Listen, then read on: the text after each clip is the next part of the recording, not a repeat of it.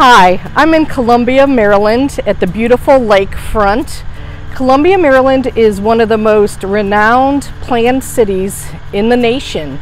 And if you're thinking of moving here, watch this video and find out the pros and cons of living in Columbia, Maryland. My name is Amy Brown. I'm a realtor with the legal team of Long & Foster in Columbia, Maryland.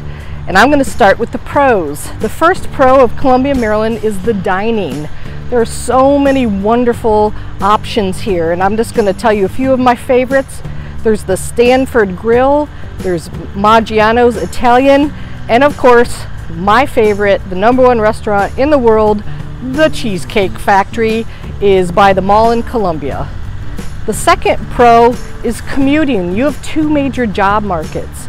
It's about a 45-minute commute to DC and about a 35-minute commute to the Baltimore Inner Harbor. Housing. Columbia, Maryland is internationally renowned for being a thriving planned community. There are 10 villages in Columbia, each with a village center. James Rouse's vision was to have socioeconomic diversity, and he absolutely achieved that. There are apartments, there are condos, townhomes, and single-family homes all within the villages of Columbia. And the average single-family home price here is $362,000. There's wonderful shopping in Columbia. The mall at Columbia has over 200 stores to choose from. And for grocery stores, we have every type. We have Whole Foods, we have Wegmans, we have Trader Joe's, Harris Teeter, and my favorite, Costco.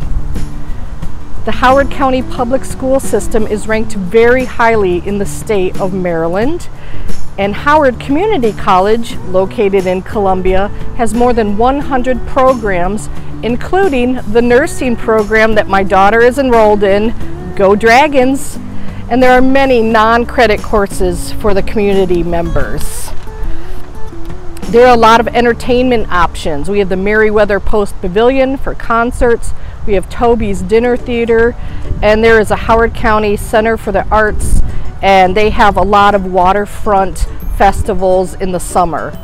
The Columbia Association fee gives you an option to buy a pool membership at a discount if you live in a CA property. They have golf courses, lakes, hiking and jogging trails, you name it. Now we're going to talk about the cons, because no place is perfect, so let's start that. The traffic. It gets very heavy here on Route 29, 32, and Route 175 during rush hour. So just be aware that the commute times I mentioned earlier can vary greatly if there's an accident. The Columbia Association offers many benefits, but a negative would be if you want to show your creative side and you want to paint your front door bright purple, you would need permission from the Columbia Association to make those architectural changes, and you would probably not get approval, would be my guess. And if you're a person that goes directly to work and directly home and you don't use any of the CA amenities, you might feel like you're paying for that and yet you're not using it. And lastly, the parking at the mall in Columbia. The mall is busy, crazy busy, 7 days a week.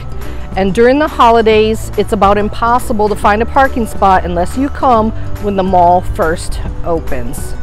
If you have questions about living in Columbia, please send me a text or give me a call. I'd be happy to answer your questions. If you like this video, please give it a thumbs up, and don't forget to subscribe. I really appreciate when you subscribe. It makes me feel like I have more friends than I actually do. Thank you for watching.